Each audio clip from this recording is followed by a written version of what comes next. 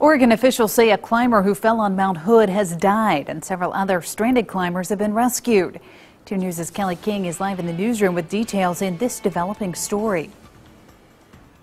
Officials say the climber fell 700 to 1,000 feet.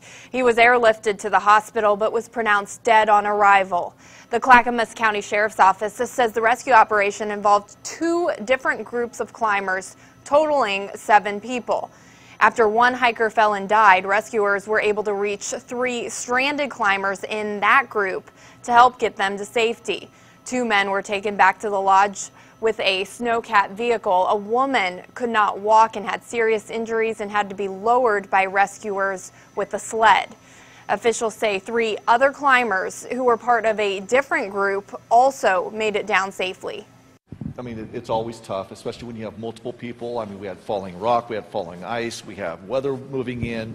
The conditions up there are bad for hikers, climbers, and quite frankly for the rescuers as well.